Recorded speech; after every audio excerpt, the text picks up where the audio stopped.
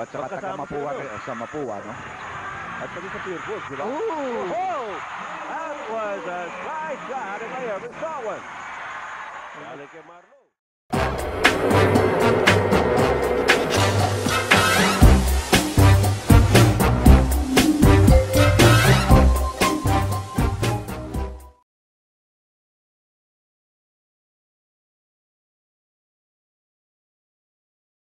And conversion, and Hopkins picking up Mike Jones.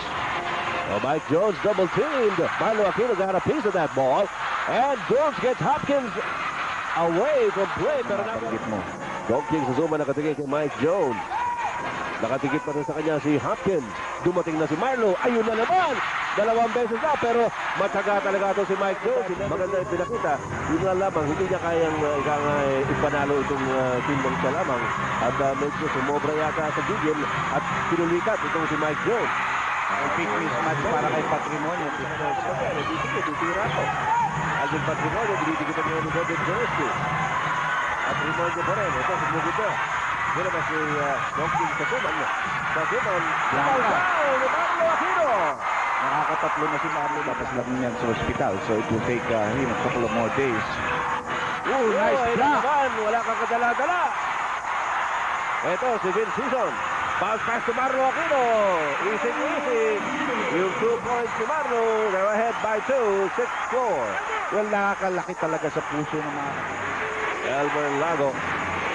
Patrimonio double teamed. No matter. The double team came a little bit too late, and it still allowed him to... Sinalubong ni Vince Season. Alvin Patrimonio trying to pick it up. And he picks up a foul from Dodot Jaworski. First quarter na laro ito ng Gordon's Gin at the Purefoods for the Cowboys. Alvin Patrimonio at the line. First substitution of the ball game para sa Cowboys. Dindo Pumaren coming in for Donking sa Suman. Patrimonio also 6 points in the ball game right now. And pinatulan pa rin niya. Inabot niya. It would have gone in. So, ganun na rin yun eh. Alvin Patrimonio having a field day in this ball game with this defensive channel kung saan po napapanood itong PBA. Well, I think it's a very good game that they decided to pick for the game. The week, Marlou Aquino hitting a jump shot from the outside. I think he also has 6 points in the ball game, and that will give the Gordon's team a 1-point lead. 16-15 ang ating score. 2.5 minutes remaining in the first period. Benny Cheng, by the way, has come in for Dudok Jaworski, and he's assigned to Patrimonio. Mas mabigat na bantayan para kay Alvin Patrimonio. At nakikita niyo siguro ang pagsisigasig ni Alvin Patrimonio na makawala kay Benny Cheng, insulting him, and a foul on Alvin Patrimonio. Well, siguro si Benny, idol niya si Alvin nung araw dahil number 16 na ang pinili niyang numero at saka taga-Mapua sa Mapua, no? At pati sa Purefoods, di ba? That was a slice shot and I ever saw one. Galing kay Marlou. Si Marlou nakaka-8 na. Idol daw nila si Marlou. Maganda sana yun kung pumasok. Pero naki-Jones pa rin ang bola. Laban naman kay Marlou. Sabi ni Marlou. Ayaw mo talaga tumingin. Sabi ni Marlou, ayaw mo maniwala. Ito, nakikita niyo yung sapal ni Marlou Aquino. Suking-suki. Sumpik Jones. Umpisa po ng second quarter. Laban ito ng Purefoods for the Cowboys at the Gordon's Gin.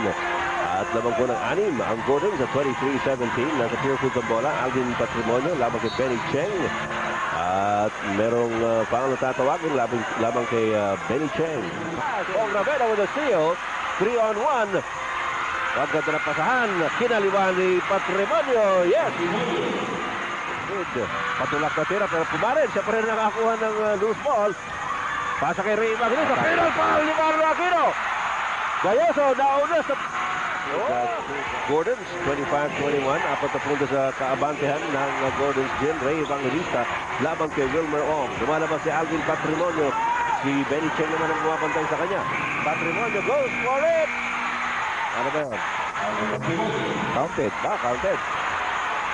Maangal yung mga taga-Gordons. Pero ayun na, nakalagay na po sa board. 25-23. Dalawa na lang ang abante ng Gordons. Si Wilmer Ong, moting na makawala doon sa loob. Marlou Aquino, high up with that rebound. Head on reverse. So far, 2 players hindi pa napapahinga dito sa larong ito. Si Alvin Patrimonio para sa Purefoods. Only in the second quarter with still 9 minutes to go. This is a long ball game, the way it's going. Illegal defense kontra sa Gordons on the other side naman. It's the key shots for Purefoods doon sa championship sa All-Filipino Conference. Dito po, Marlou. 6 points. Si Marlou Aquino naman, umuusok din, 12 puntos. Tao na rin ito na sa loob ng Cunetto. Adidas halftime report. Purefoods 41% to 31. Mainit na mainit itong si Marlou Aquino ng Gordon's Gin. Habang pinanonood nyo naman si Alvin Patrimonio ng Purefoods. Pareho sila nagkaroon ng 12 puntos.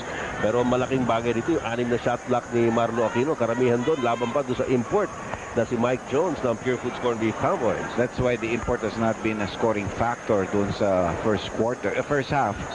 Actually, I also thought that Hopkins... Alangan sa lamang kito. Harens, para nabitawan naman ni Harens na nakuha ni Digdo Pumaret. Well, Harens is just completely off after missing that drive of his, and he has not been a help. Hindi siya nakababa sa depensa. That of Filipino 5 first.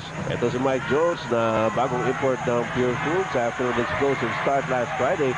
8 points pa lamang sa dalawang quarter sa paglalaro. Alvin Patrimonio knocks it in again. 47 all. Alvin Patrimonio nearly broke the deadlock. But he has a chance from the free throw line. Corned Cowboys at ang Gordon's Gin Boys. Magandang hapon po sa lahat ng ating mga suki ng PBA kung saang sulok man ng Pilipinas kayo nanonood. Ito po yung mga kaibigan, si Ed Frickson at Andy Howe. Parang tonsillitis niya. Hindi naman siguro tinanggal yung tonsil. I have no idea. Pero alam mo, mabigat yan because they've already lost their last game without him. Finally, tapos na pumara, napunta kay Wilbur. Marlou Aquino. Hey! Traveling. Ay, hindi tinawagan. Traveling. Ano yun? Bit.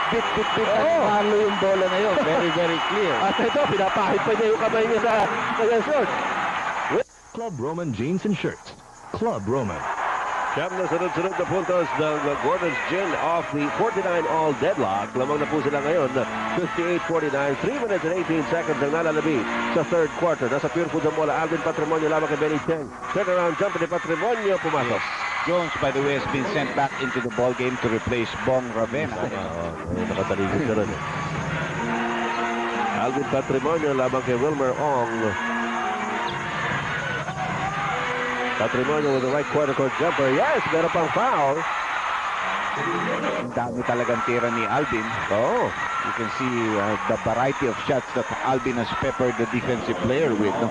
Ito yan. At kaya nga hirap na hirap kung sino man ang naka-assign kay Alvin Patrimonio. He already has 22 points dito sa larong ito. At may pagkakataon pa siya mula sa free throw line. Well, nakikita niya yung ikangay kakulangan sapagkat hindi maka-score yung import nila. Eh, sabi siguro ni Alvin Patrimonio, who you gonna call? Diba? But right now, he's on his average for this conference. Marlou Aquino against Mike Jones. Here's Vince Hison. Binalikan kay Marlou Aquino at sumundot si Mike Jones. At agad naman niyang Big break for Gordons because they were under time pressure to get off a shot. No? Because of the penalty, they go to the line. Let's see how Marlou, who's been excellent, has an excellent overall ball game. Pati yung kanyang free throw, medyo nahawa na rin yata sa kanyang laro. No? Well, ano masama namin, no? He did pretty well from the free throw line in that ball game. Malakas na yan. Pero nakakuha ng bounce. Well, ang kanyang average dito sa conference so far, 6.7 seconds to score a basket. Pero napalakas yung inbound si Marlou Aquino. Alvin Patrimonio, running shot! Yes! At tumunod po ang base. Tabla tayo sa pagpasok ng fourth quarter na naman ito ng Gordon's Gin at Purefoods Corned Beef. Mobiline at San Miguel Beer. Kaya dyan lang kayo. Dito ngayon, tabla 64 all sa pag-uumpisa ng fourth quarter. Marlou Aquino, final sa loob. Well, final ni Lago as he tried to help out Marlou on the one-on-one play against Mike Jones. For the majority of this ball game ay nakalalamang ang Gordon's Gin. Pero makailang ulit na rin na medyo humahap. Siyento ng larong ito lamang ang Gordons. Pero alam naman natin, hindi ka makakatiyak dito sa PBA. Marlou Aquino, yan ang option. Nice pass. Very strong, ganda nung play na yun. Sumakto nyo.